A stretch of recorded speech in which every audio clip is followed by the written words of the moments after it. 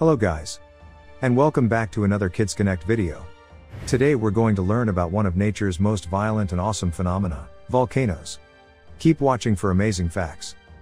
The name volcano has its origin in the name of Vulcan, a god of fire in Roman mythology. A volcano is a mountain where hot liquid rock, called lava, comes from a magma chamber in the Earth's mantle.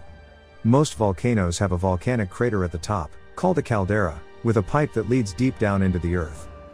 They can be one of three types: a cinder cone volcano, a composite volcano, or a shield volcano. When a volcano is active, material pours out of it. This includes lava, steam, gases like sulfur, as well as ash, and broken rock pieces. As pressure in the molten rock builds up, it needs to escape somewhere. So it forces its way up through fissures, which are narrow cracks in the Earth's crust. Once the magma erupts through the Earth's surface, its name changes to lava. Magma is liquid rock inside a volcano. Fresh lava ranges from 1,300 degrees to 2,200 degrees Fahrenheit. It's so hot that it glows red and white as it flows. Volcanoes are like giant safety valves that release the pressure that builds up inside the Earth. Most volcanoes will form over many thousands of years. Although, some can appear very quickly. For example, the volcano, Paricutin, appeared in a Mexican field in 1943 and grew to 60 feet in a week. Within a year, Paricutin was 1,000 feet tall. Over half of the world's volcanoes can be found in a belt around the Pacific Ocean, called the Ring of Fire. This is because the Earth's crust is made up of huge slabs called plates, which fit together like a jigsaw puzzle. When these plates move apart or a plate slides under another one, magma can be squeezed out. A volcano can be either active, dormant, or extinct. An active volcano is classified as one that has erupted in the last 1,000 years, and is likely to erupt again. A dormant volcano is one that has not erupted in the last 1,000 years, and may erupt again someday, but no one can be sure.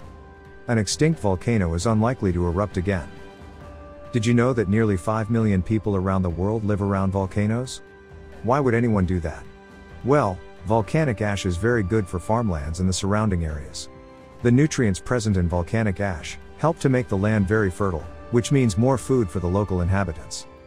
In areas with high volcanic activity, like Iceland, the heat from volcanoes is also used to produce hot water, and to run geothermal power plants. And in Japan, it is common for people to bathe in warm volcanic sand.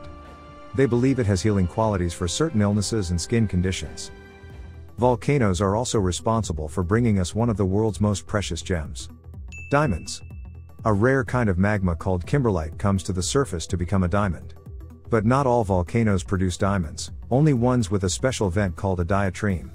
One of the most famous examples in the world is the Kimberley Hole in South Africa.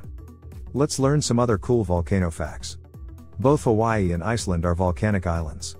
And they have black beaches. The sand on these islands is made when the hot lava cools down. It turns into a type of rock, called basalt. Over time, the rock erodes to create very dark sand.